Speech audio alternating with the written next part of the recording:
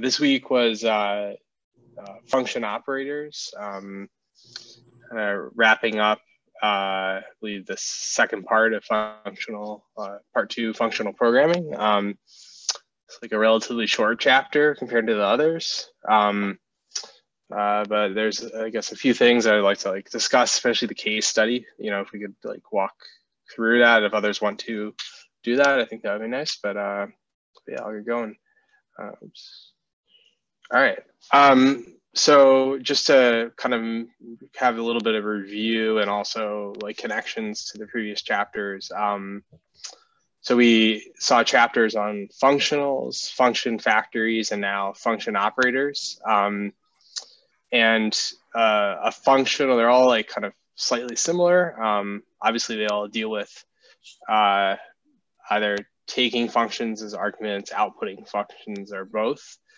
And so a functional is the per family of functions like map or lapply, I believe, as well, and all the applies, which takes a function as an input is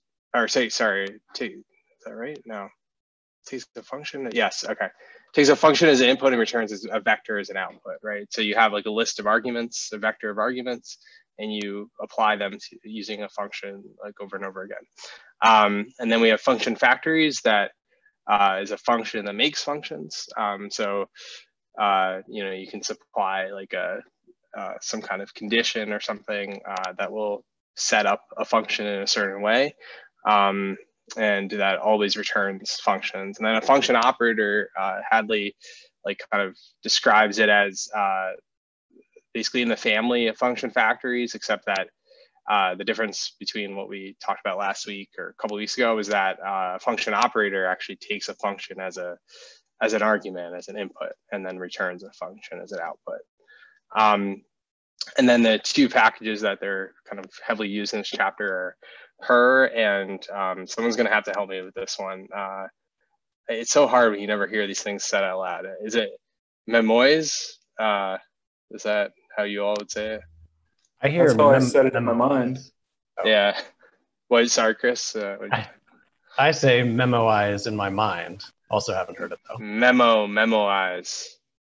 Yeah, that makes sense. Because it's caching, so you're recording it, kind of memoizing. Yeah. Okay. That's interesting. Well, you see, actually knowing how to pronounce it, I think that sounds right. Because I think that explanation makes sense. So we'll go with it for now. Thanks. All right. So this is just kind of the first example that Hadley had in the book of function operators. So in this case, this function is taking this function f as input. It's forcing its evaluation, and then it's just getting, I believe, the first argument, the x argument here, and outputting, so it's kind of modifying that function to output this processing 3, processing 2, whatever the x argument is, in addition to actually computing this x squared call.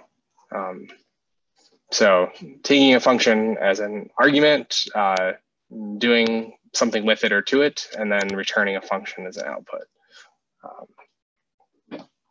Anyone have anything else on this one?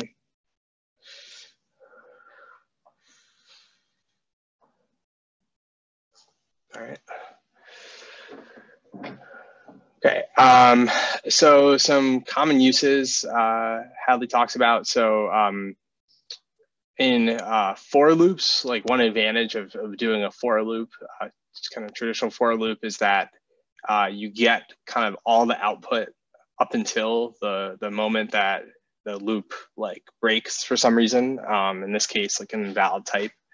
But if you do just a straight map functional, and there's an error, you'll get the error message, but you won't get the output up until that moment, and you won't know kind of which one broke, at least from that error message.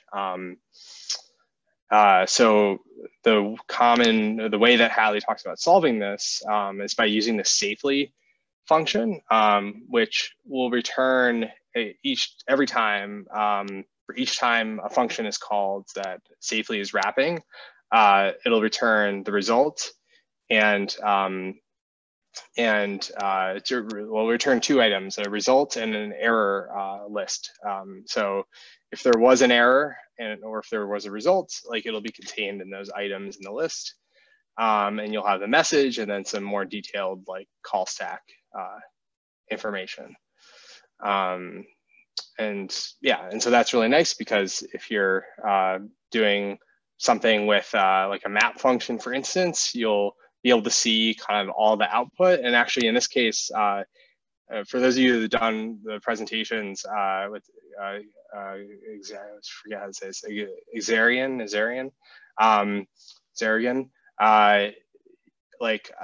it's kind of funny because like a lot of these examples in the book are intentionally produce errors, and Xarian, like if you go to like compile it, unless you say like you don't want to evaluate this cell, it like won't compile because there's an error in it in one of the cells. And so in this case, it actually does run and does output something, and it doesn't interrupt the kind of knitting of the HTML file because you have this safely wrapped around it. And so that's kind of neat, but also Hadley mentions that this output isn't like ideal, because if you wanted to see kind of a list of all the errors and all the results, they're kind of nested in different lists, and that would make it a little bit difficult to see those all together. So he talks about this transpose function. I thought this was like the most interesting part of the chapter, at least for me. I've never used this, and I still don't quite know which cases I would use it for. I kind of understand how it's used, but I can't think of anything in my work or whatever that I would use it for. But in this case, it basically is like turning the list like inside out. So now what was at the most inner level of the list, when you call transpose, those items are now the most outer level. And then you know, the numeric result is now in the results, this result list of 4, and then the errors are now listed all together. I was just curious, has anyone used like transpose before for this chapter, or heard of it, or thought about using it? I thought it was kind of interesting, kind of a neat, useful thing potentially. I haven't used it. I have a lot of JSON columns in our SQL database that I'm constantly struggling with. And when I read this chapter, I thought about what the use case would be for those. But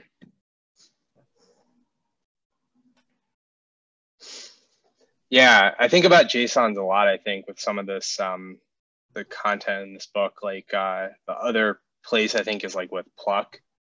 Like if you have, like named nested like values, like kind of just going as deep as you need to pull them out. That this like transpose and Pluck seem like they both are useful in that context.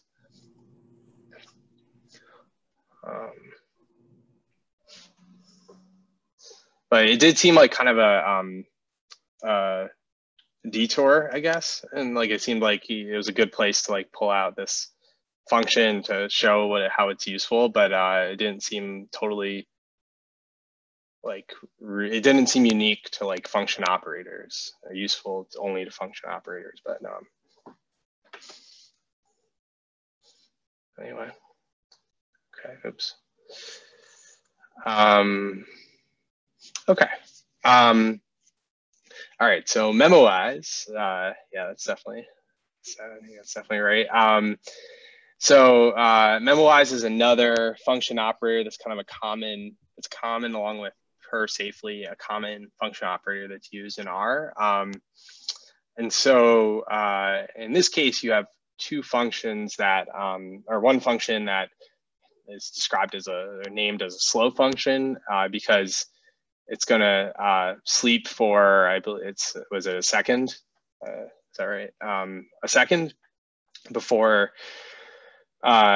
evaluating x times 10 times was this a random number between 0 and 1, is that right? Or random numeric? I always forget. I think. It's a random number of just one length.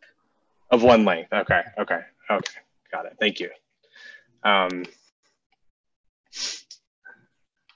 know there's a whole family of those, and I always forget what each of them does. All right, and so if you look at kind of the system time before and after you run it, you see that it takes like a second in terms of time elapsed from the beginning to the end of the function. And then if you memoize it, basically it's caching the results from the first run of the function, so that the first time it's run, you don't see a difference in time. So you see this time here elapse, like 1 second is almost identical to what you saw before. But then the second time it's run, since it's being cached in memory, that function environment is like cached in memory. You see it takes it's almost instantaneous. It takes less than, a tenth of a second, which is pretty interesting. Like if you have a case where you're running a function that does some kind of operation that could be used in the next call of that function, this could save a lot of time potentially. As you can see, it's this is less than 2/100ths of a second. My bad, I heard that wrong. All right, so same question. Has anyone used like caching in R before, like MemoWise? Be interested in hearing about some more use cases or anything people thought of when reading this part.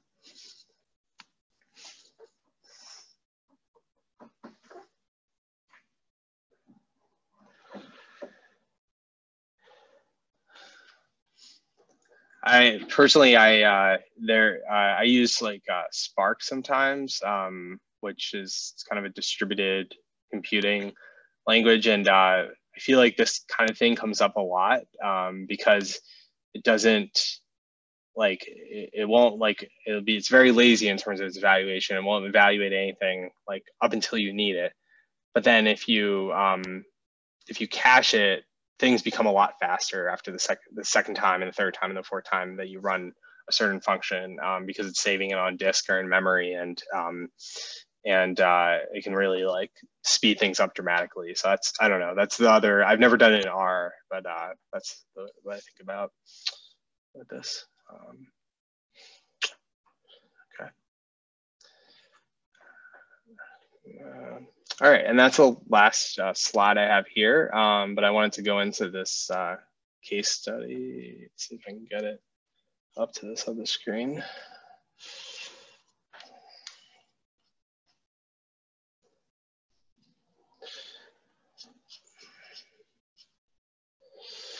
Okay, so this is the third part of the chapter, this case study. Before I go to that, are there any of these exercises that folks wanted to talk about? I guess this is the only one here. I didn't really understand when I would use possibly instead of safely, but I was trying to hit an API to return some JSON, and possibly ended up working, but I wasn't sure why. So if anyone could clarify. You tried both possibly and safely, and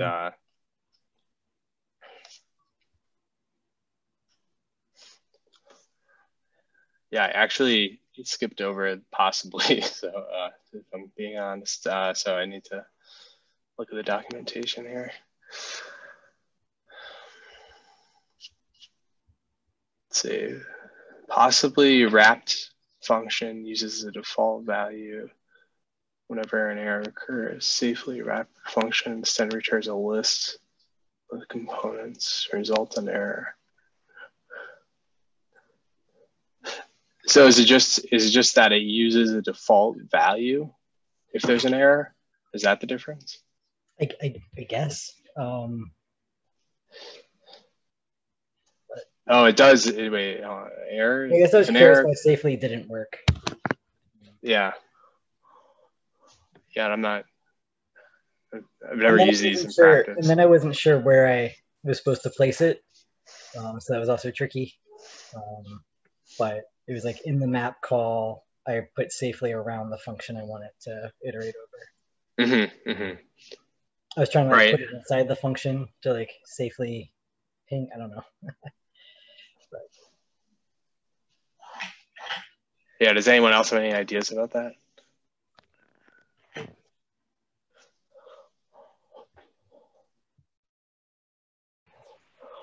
Kevin, I just wanted to kind of apologize. I am listening to what you're saying, but I'm not participating much because I have my hands full preparing for the statistics session that's coming up next. Oh, no worries. I'm just glad you're able to make it, but thanks. Yeah. Has anyone, Mike or anyone else, like ever used possibly or safely?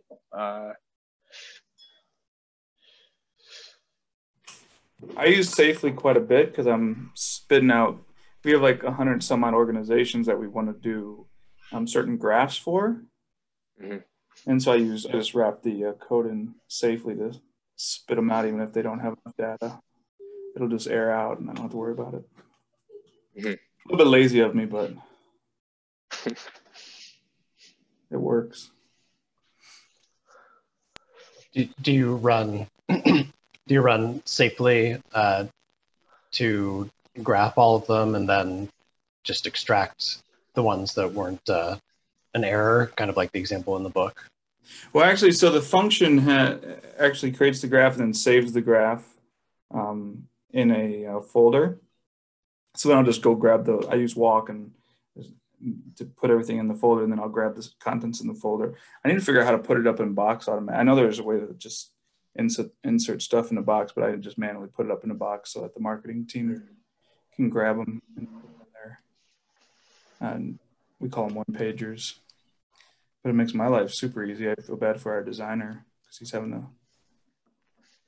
What's really nice is be able to pop out our markdown that was like branded to specification, but I couldn't get it.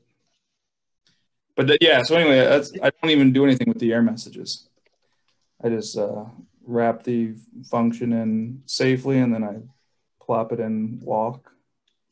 I see. So if there's an error, there's no file, and then yeah, exactly, nothing to worry about. Yeah. Cool.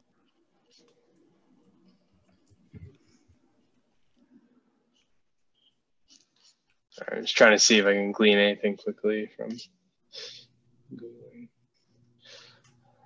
Jake's question.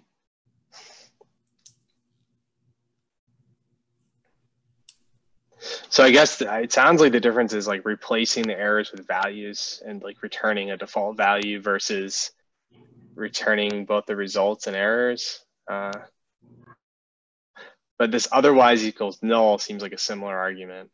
So maybe that makes sense because I was using map DFR, so it was trying to append rows to a data frame.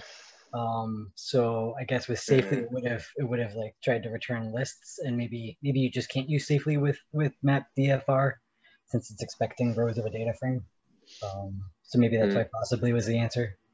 Now that I think about it. Yeah, that makes sense. I guess we could also bringing this back out to the advanced R channel and see if there's others, like other cohorts that have talked through this distinction a little more.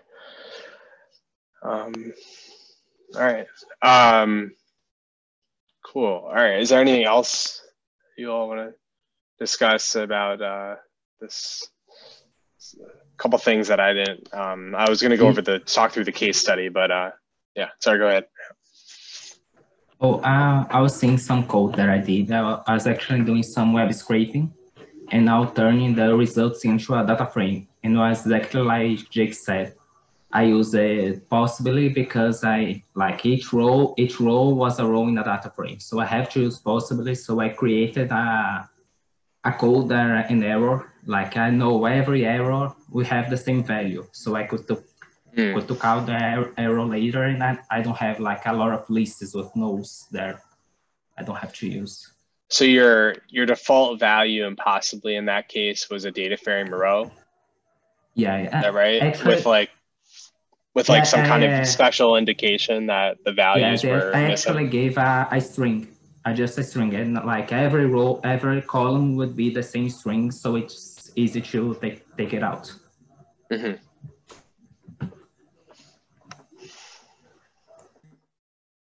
Mm-hmm. Cool. Yeah, that makes sense. Thanks for sharing. All right, so I guess we could talk through this section here. So Hadley kind of creates a case study here that is actually similar, I think, to what we were just chatting about a second ago with web scraping, because he's setting up this scenario where you have a bunch of URLs and like paths to download files from, but that you wouldn't want to necessarily hit those URLs over and over again, kind of without any sort of break, because there might be some kind of throttling like on the server side that would make it interrupt your loop. So he has this like mega nested, like a bunch of things happening here as like an example of one way you could do this, where for each of the URLs kind of in this vector, sleep for wait for some time, output this like dot like indicator of like how much progress you're making through the list, just like kind of like a progress bar, and then actually download the file. And so he kind of talks about like breaking those up, each of those pieces up, so that it's a little bit clear like what what the purpose is of like each, like the delay piece, the progress piece, and the download piece. So he kind of starts off and showing that each of these can be done with basically a function operator, because at the just kind of stepping ahead here for a second, by the end he's showing an example where you basically have this dot function operator and this delay by function operator both kind of being nested and like taking a function as like an argument from the output of the inner function. And so the first one he mentions here is this delay by function operator, which takes a function and an amount, forces the evaluation of both the argument and the function, and then sleeps for some time after that. So, but it's returning this like basically, it's very similar to function factory, but it's like sleeping before, pausing for some time before it actually evaluates, and you get a function back from that that just has like a delay attached to it. And so he shows that you can basically do something similar to I guess what you saw at the beginning here, where you have some URLs, a path, and a download file function, except now you wrap it with this delay function operator, so that you're kind of modifying this download file function to have a delay before it actually runs each time when you're walking through the URLs. I'm going to stop here. Is there anything like that? I don't know if I explained that super clearly or talked through that super clearly, but is there anything that you all would like to talk about more here before I go on to the next part? Really clear. That was a great walkthrough. Cool. Nice. Okay, sounds good. Okay, and then the second part of this is the kind of dot every function operator. So again, it's similar in the sense that it's forcing the evaluation of both the function that's being passed and this n argument. And so I believe in this case, n is like how often, yeah. So it's like it'll impact how often you're outputting this progress bar based on if it divides evenly into whatever the index is at that moment in time. And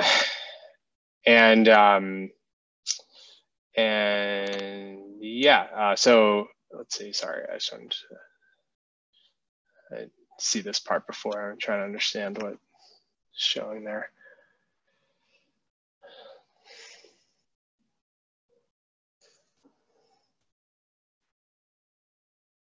What?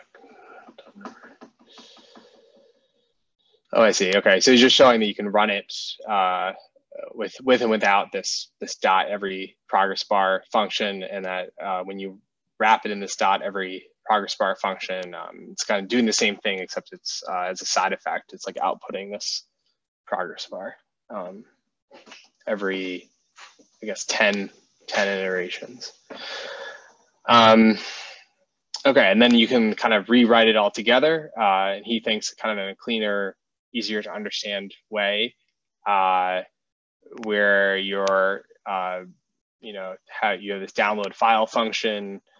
I forget what this. Oh, that's how much the delay is before you run it again, and then you're, and then when this finishes running, it's going to pass I think the function that's being outputted there to dot every, and then dot every gives a progress if it meets this condition. And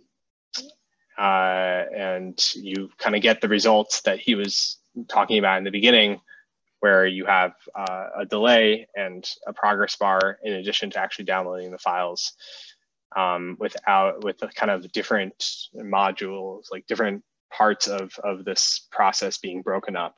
I don't know. I don't know what you all think about this, but when I looked at this, it didn't. I guess it's a little bit clearer than this, but at least here, it's kind of like I don't know. I feel like this is a little bit more readable for me. I think if you just go to the next chunk after that, he says that it's not so readable. Oh, he pipes it. Pipe. I see. I was gonna say, I actually, yeah, thank you. I forgot about this part, or maybe I missed that part, because I was looking at this and I was like, isn't the whole point of, like, you know, the tidyverse and piping so that you don't have all this nested logic happening? You know, you can just like look at it in sequence, and you don't have to like reason from the inside out, really. Cool. Okay. Well, then. Yes, this is a little bit clearer, because you're basically, you know, you're naming the thing that's happening in each step without seeing all the kind of messy details and like conditions that are happening. I don't know that dot every is easy to read. If I was handed someone else's code that had that dot every logic, I don't know that I would just intuitively figure it out right away. Mm-hmm.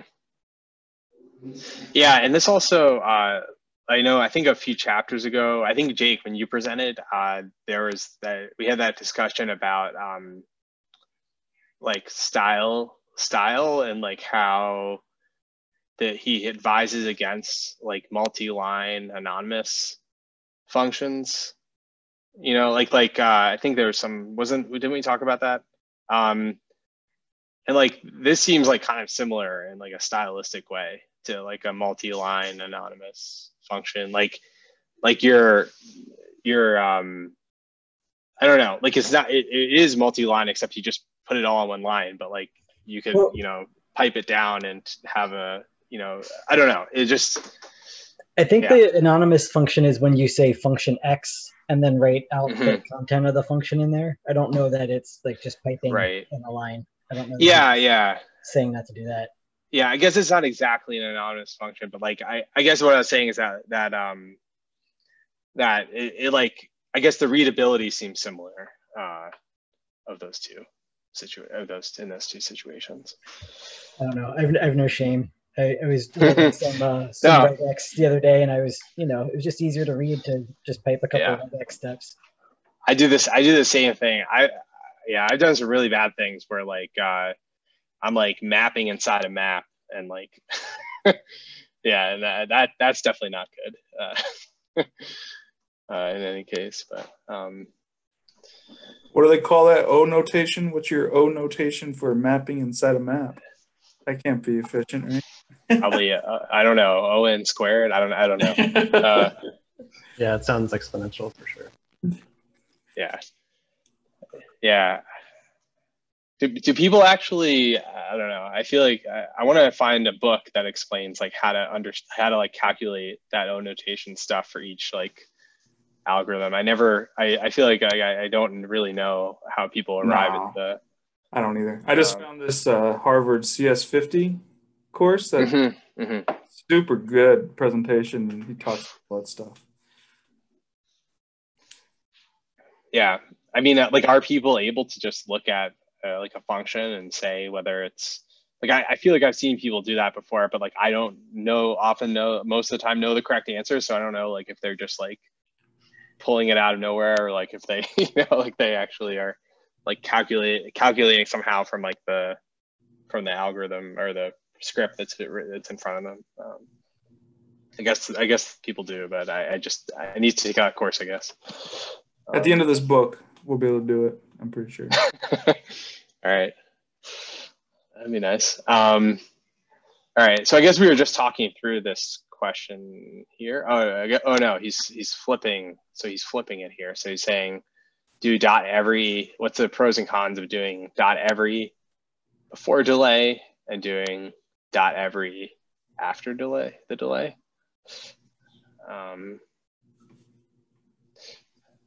I guess if you want dot every to be an indication of how far along this download file process is, I wouldn't want it to wait any amount of time. I would want to know right after this download file is, each time it's executed and successfully run. But I don't know. What do you guys think?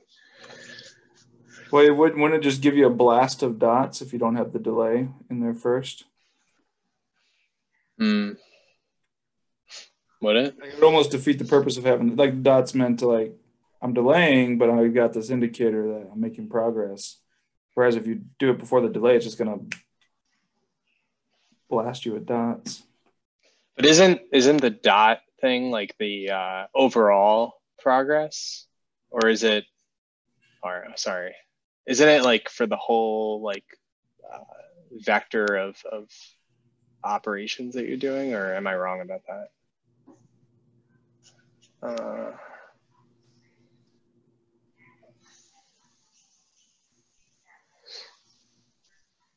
Oh, actually, yeah, you're right. He does the delay after the dot. So doing it after, I don't know. I got no clue. It's like in this first example, the dot, it's just in relation to how many URLs there are, and I think that's replicated with this function operator version.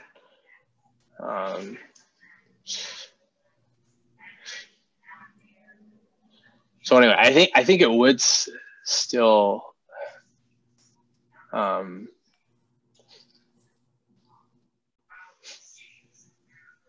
Does order matter, I guess?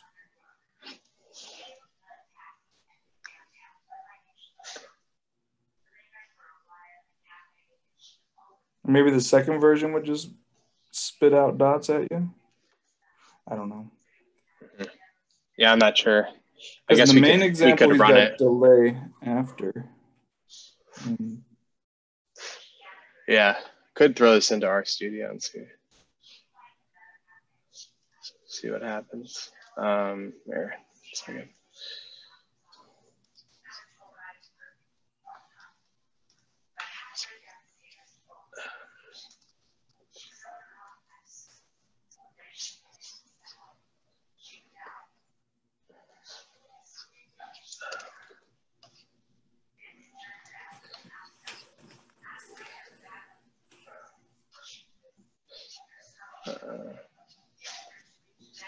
So then here, right? Or do I need, oh, shoot. Oh, it's just, okay.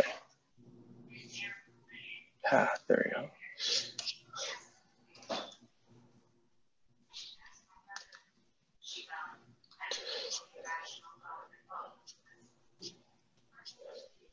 Yeah, so then it would be a question about this here, right?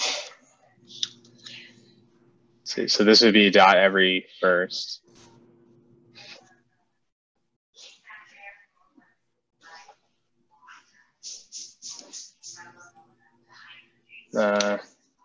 So is that not? Oh, I guess it's so it's is it saving somewhere? Sorry, I need to look back at this.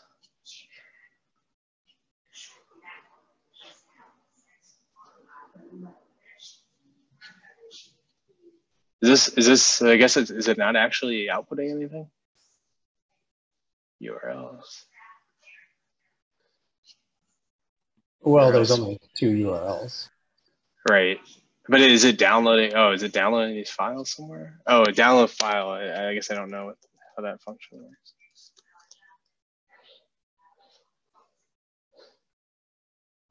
Okay. And then the path.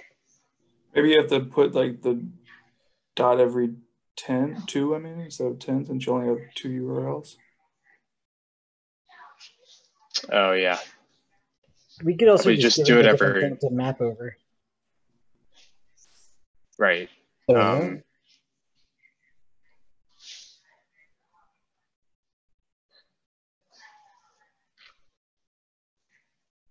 still give us any dots. Oh yeah, it did. Those 2 little dots. There's 2 right there. Yeah. Okay. How about we just do this? URLs. Can you unnest and many more to give us the rest of them? Would this work? Sorry. That was a joke. What did you say? Sorry. I said unnest the and many more. All right, there we go. I did it many times. Path URL. Okay. There you go. It's kind of hard to see, but it's outputting them. Okay, now. It's showing on your console. Oh yeah. Okay, thank you. Yeah, the contrast is kind of bad in the below the chunk. All right, let me just let's see. So, okay, so that was this is before before the delay. This is after. All right.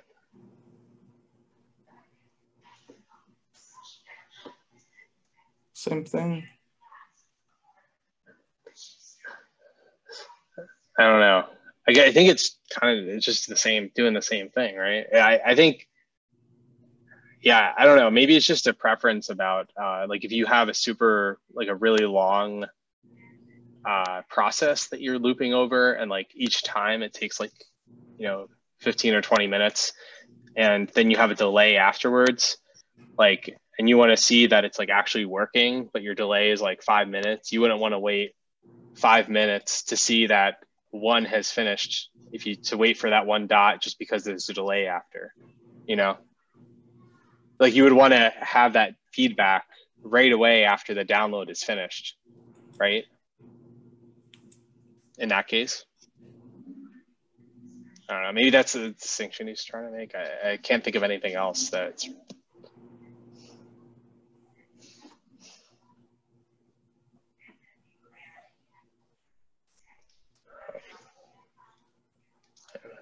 all right. Let me talk through a couple more of these here. So should you memoize file download? Why or why not?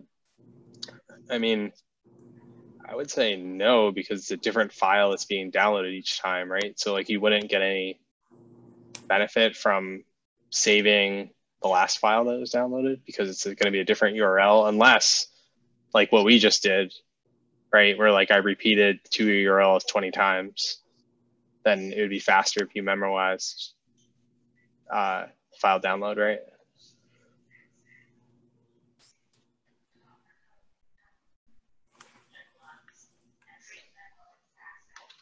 Could do that quickly.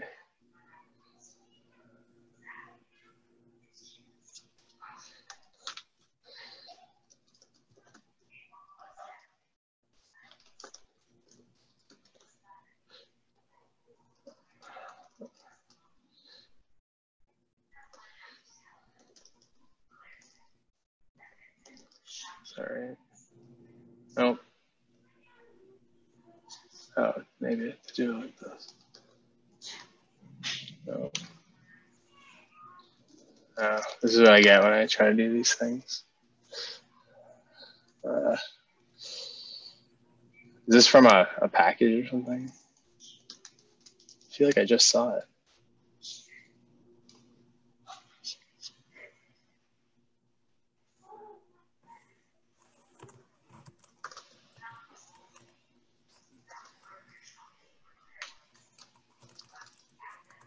Oh, it's download file.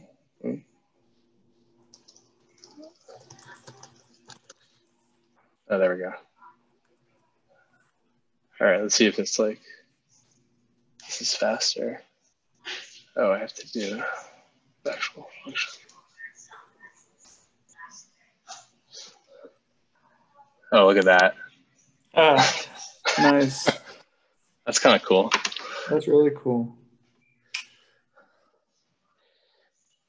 See, it was like the first two were like super slow, and then it like just like instantaneously kind of finished.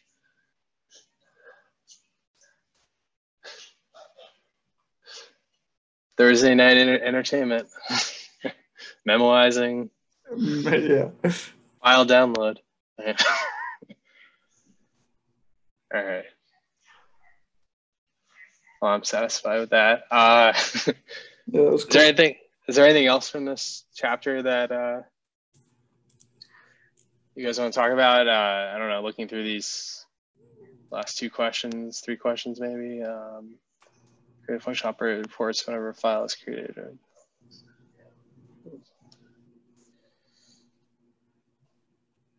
Delete working directories. Do you all try any of these here? No.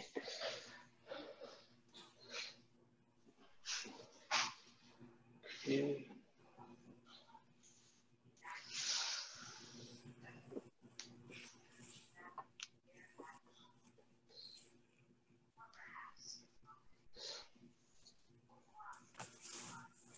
Yeah, I felt like this last case study for me was a little bit more of a, I don't know, I guess it's a realistic scenario in terms of having a delay when you're doing something with like a API or a URL or something. But I don't know, it seems like one of his like kind of complicated explanations or examples to explain the concepts, but not necessarily something you could see yourself doing. I don't know. Yeah, it felt a bit acrobatic, and I'm not totally sold, but definitely interesting. Yeah.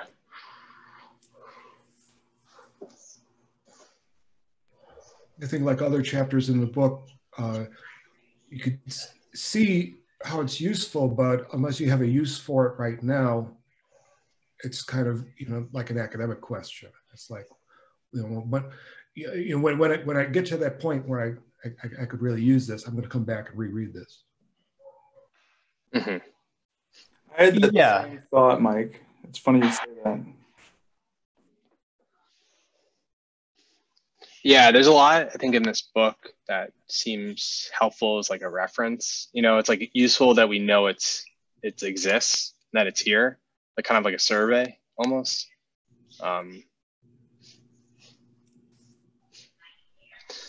Yeah, I think the other thing about this functional stuff and function operators and all these function related things is that, like he said at the beginning of this chapter, like there's nothing that you can't do. There's none of this. You can do all the stuff that he's showing in these 3 chapters without these different types of techniques, but that it's like kind of more elegant or whatever. In some cases, if you do it with like a function operator. I don't know, I guess I keep coming back to that, and like I'm not sure if I can differentiate right now when you would want to use these techniques. Like, I don't know, like, couldn't you write this by just like, by not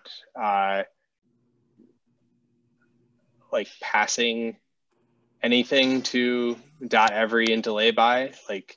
Like they just, whenever this is finished, this just gives you a dot if it's a certain interval. I don't know, like it seems like this could be a lot easier if you didn't use function operators, but maybe that's not the point. I don't know. I think this is the second time he's used the global assignment in a function that's nested inside of a function. So maybe I feel like he's trying to like find use cases for that. Like, how do you get an object? Oh, here you mean this indexer? Yeah. Yeah. Because I swear I've seen this pattern before in an earlier. Mm-hmm. So when this is done running, this I should be in your like environment. Well, no, it stays in. Does it go in your environment? I thought it would just. I think it. Environment. I think that too. That assignment operator. I think that's what this is here. This 4L. But it would just be 4 because it was like 20. Yeah, I was thinking it would stayed in the. So you got the parent function, and then you got the sub function, and the global assignment's happening in the sub function, so it would assign it to the parent function environment, or the calculation environment, not like the. Not in your environment, like the. Right. I don't. So I guess the question is is that going like one level up to the. Yeah, that's what I was thinking. Function environment that's being called, or is it going all the way up to your global environment? Yeah. Yeah, I thought it just goes up 1 to the parent function, like you were saying. Okay. Yeah. I thought, but I need to brush off the chapter on environments and the chapter on functions, because it gets a little tangled up in my head. Yeah, me too. Did you create I in your environment somewhere else, maybe? Maybe. Let's see. Shit. Yeah, maybe in like a for loop. Yeah, this is still open for my presentation before. I don't know. It could be. Yeah. Because it's only 4, right? So like, I think in this case it would be 20 when this is finished, because there's 20 URLs after I've done this repeat.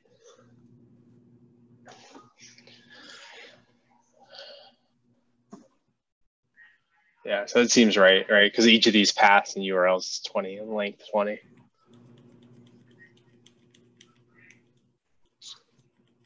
Unless it's being like memoized or something, I don't know. I did that memoization. It's too late for that. I don't know. All right. That's all I have, really. Does anyone else want to talk about anything from this chapter? Maybe like 5 minutes until 8:30 here. All right.